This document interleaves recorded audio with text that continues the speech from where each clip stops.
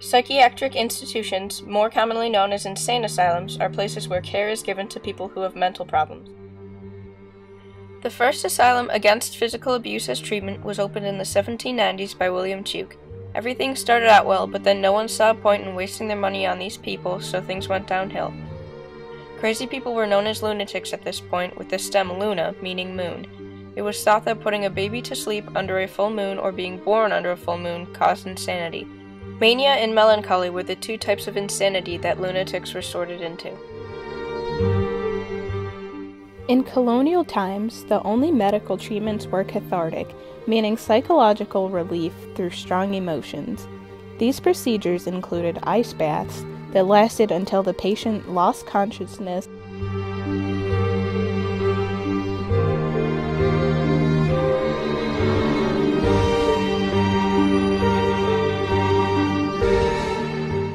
shocking the patient's brain.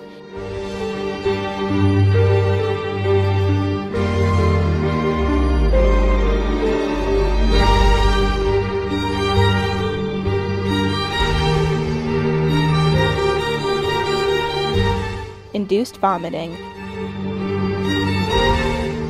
and the notorious bleeding practice, where the bad blood of a patient was drained.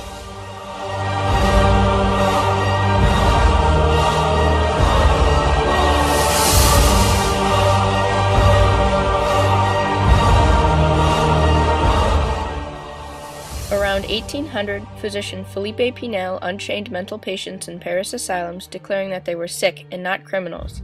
This started the idea of moral management, or creating a more domestic feel during treatment. The rooms were made comfier and homier, replacing shackles and chains with beds and cozy rooms. The study of the shape of the brain, known as phrenology, began to be used as a way to explain mental illness. Animal magnetism, focusing on the benefits of hypnosis and relaxation, began to be used as treatment too.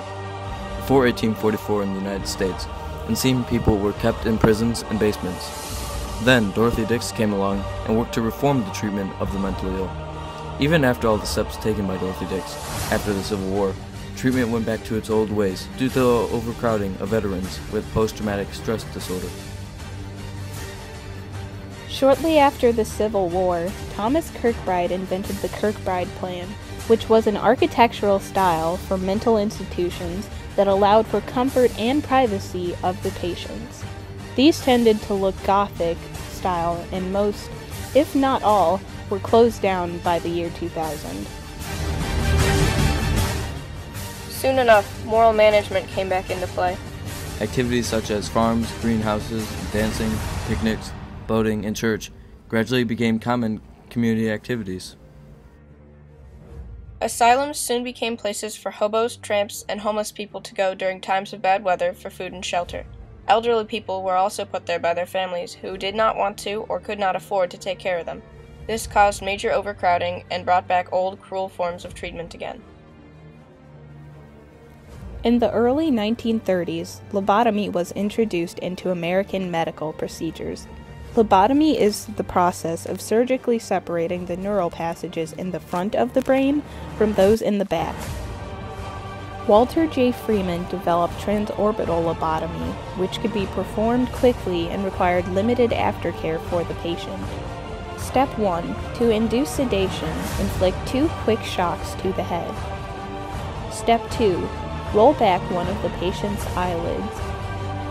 Step 3. Insert a device 2/3 the size of a pencil through the upper eyelid into the patient's head.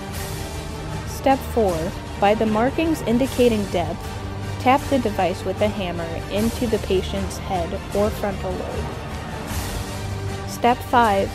After reaching the set depth, move the device back and forth in a swiping motion within the patient's head. This procedure was referred to as psychic mercy killing and euthanasia of the mind. From 1960 to 1986, the number of patients in these psychiatric institutions made a major decline.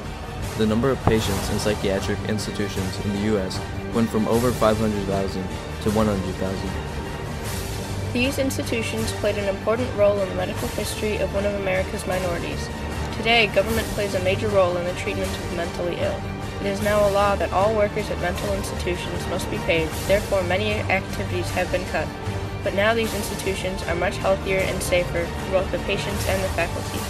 Asylums are now humane and filled with proper care for those in need of it.